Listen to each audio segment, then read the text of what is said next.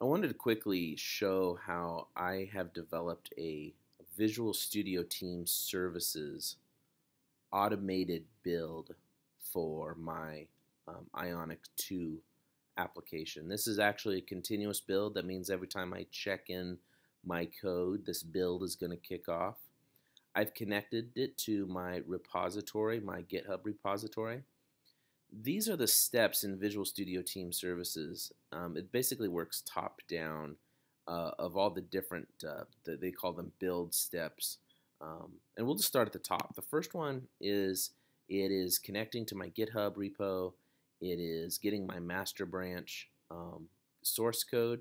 The next thing it's doing is after it's got all the source code from my repo, it's running a typical npm install, which is just restoring all the npm packages that I choose not to store my npm packages with. That's everything under the node modules directory. I choose not to store them in my repo since they can automatically be restored. The second or the third thing here is this Ionic state reset.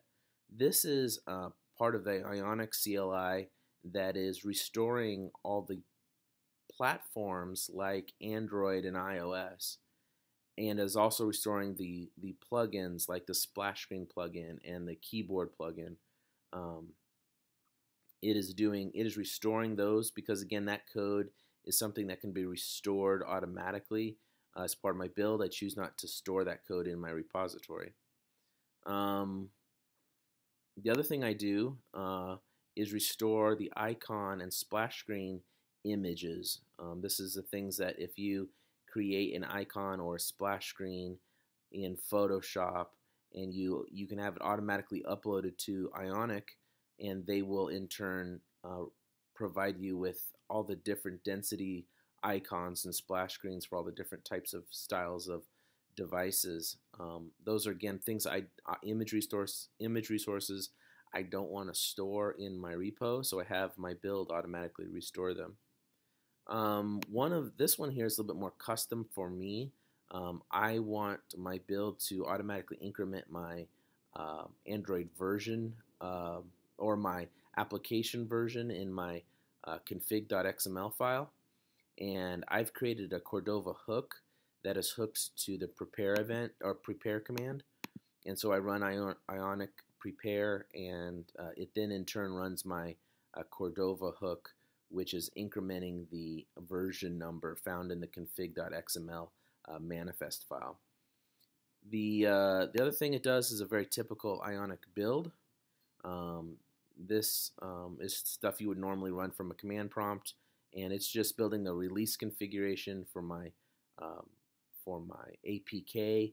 And this is the part that's going to I'm building the Android version of my application.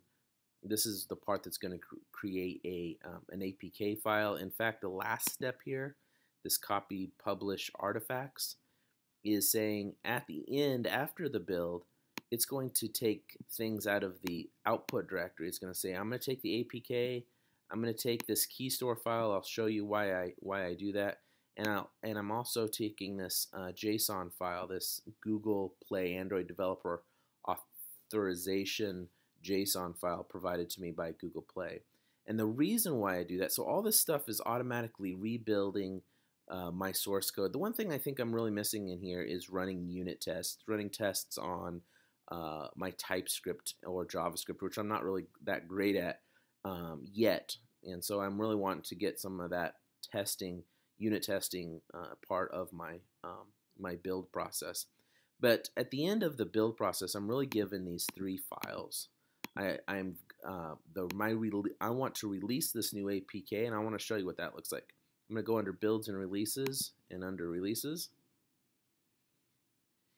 I'm going to edit a build definition for this release, and it kind of looks similar. It's got a series of steps. There's two of them. One is it's signing the APK file. So what it does is it takes that unsigned APK file and it signs it with jar signer. These are not my key store password. For the purpose of this video, I just changed this.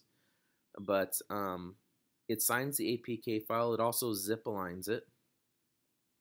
And then the last thing it does is it releases it to the Google Play Store under the beta track. So I've created a Google Play Google Developer Console or Google Developer application in my Dev Console, and I've uploaded this APK to the beta. And so every time I check in code, my continuous integration and this release, which is really continuous deployment, goes out to the beta track on my Google Play Store. So hopefully, this is probably just something I do. I don't know how many people use Visual Studio Team Services for building their Ionic applications, but I think it was pretty cool, and I just wanted to kind of show it off a little bit. So hopefully, if you're looking for this or you find this interesting, maybe it'll help you out.